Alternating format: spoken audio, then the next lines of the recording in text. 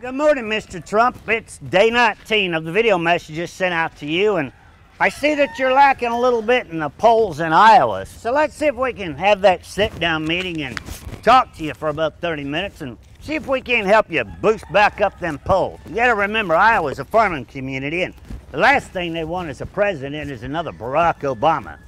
So this is going out to Mr. Kasich, the governor of Ohio, along with the rest of the presidential candidates and whoever will give us the time to sit down and talk about 6 very important items in the animal world. This first thing here goes out to Governor Kasich.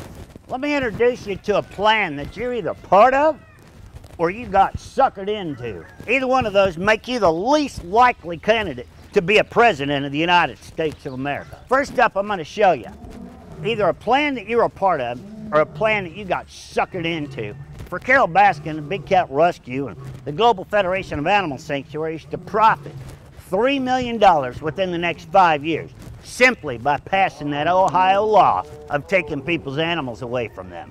Over the next couple of seconds on the picture slides that we're going to show you, you're going to see that it has nothing to do with the care of animals or whether there's big cats in America and whether they belong here. It's really all about that profit margin that Carole Baskin and the Global Federation of Animal Sanctuaries can con people into believing that there's more big cats in America than there is in all the wild. This is the real reason this lady's out to get your animal. The main purpose of Big Cat Rescue's 25-year plan and the Global Federation of Animal Sanctuaries is their goal is in the next 5 years to increase revenue in the excess of $500,000 per year, doubling net assets from $3 million to $6 million over the next 5 years. None of this is about the animals. It's all about the profit and the bottom line. Their next goal is to target and expose zoos by making the general public believe that the animals are being kept in concrete prisons and being abused, so the zoos will dump their big cats only into IE accredited sanctuaries by Big Cat Rescue. If you'll notice, throughout Carole Baskin's 25-year plan, everything is about increasing the number of tours, educational events, rentals, and to increase the fundraising. She even goes as far as to put in her 25-year plan to use free help to increase her tours and educational programs so she can increase the profit line instead of the expense line.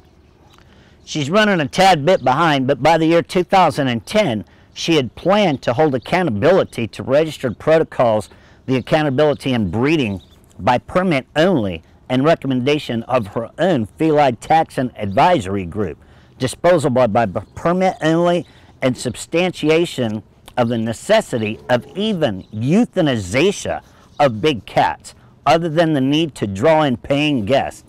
Now at the end of her 25-year plan, you can see where this is all going, to build a 10,000 square foot educational building and big cat museum of the cats that she is currently skinning and stuffing to put into her museum to rent out. In Carole Baskin's very own words, this should keep them busy for the next 10 years. As the cats in cages age and die, the need will gradually dissipate. We can scale down as needed.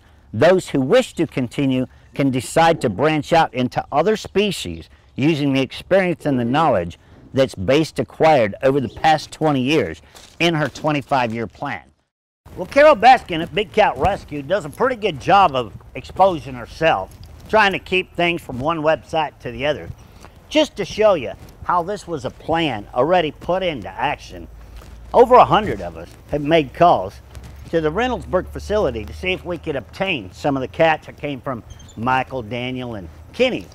Nobody would even return one of our calls. But Big Cat Rescue pulls in and takes them and starts raising money right away. Thousands of dollars in order to take care of these cats. And well, that pretty much proves that this was either a setup from day one, the lawmakers took a payoff, this was a law before it ever became a law. We actually, Americans, have no choice in any of this. Meanwhile, Carole sits down there in Florida stealing your animals and raising money off of them, only to pad her own pocket and build her museum. Choice is yours, ladies and gentlemen. You're going to sit around and take this, or you're going to stand up and fight back for a change. One of the things that we're going to make damn sure happen, Mr. Kasich, is that if somebody, whether it's you or the people that work at the Reynoldsburg facility, is held criminally responsible for the animal cruelty that's going on there in memory of Leo the lion. All we're asking for is a simple 30-minute sit-down meeting to just show the rest of the Americans that you care about the Joe Blow general public and what's happening to our rights right here in America. You know, I asked you a simple question yesterday, and that is, why can an 18-year-old be shipped abroad, lose his life, lose his limbs, be shipped back to America to save America, and have his rights simply taken away from him right here in America by not allowing him to have his own pet? Now, how can you consciously run a country and have people dying for the name of freedom, and you have people like Kasich taking your rights away right here in America? Doesn't seem much like dying for, does it?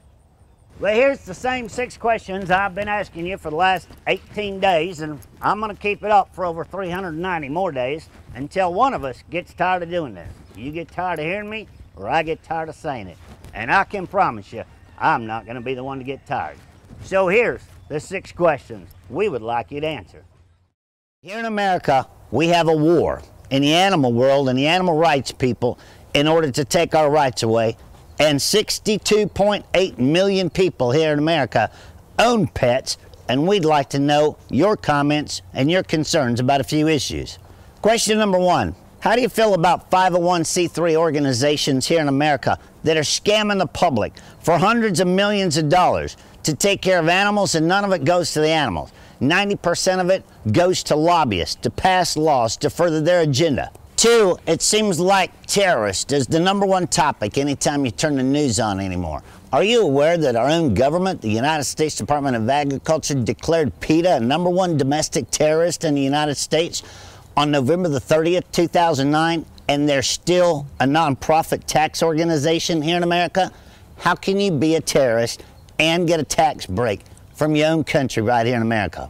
3, we'd like to know your opinion on how you feel on online bullying, not only of children, but adults, in the name of free speech, in order to bash somebody and ruin their reputation and their good name, only to make money for yourself and get away with it under the Declaration of Free Speech. 4, we'd like to know, how come us Americans that own our own property, own our own houses, and pay taxes on them do not have the right to have our own pets that we choose to have on our property or in our homes? Number 5, do you not think that we Americans have the right to assume the risk of our profession, no different than a cop, a firefighter, an oil rig worker, or anyone else that has the assumption of the risk of their professions? It is our right. And please, if you become president, give us back our right. And number 6, one of the most important, and this kind of touched on your speech at the Oklahoma State Fair about things being made in other countries and taxing them when they come into America.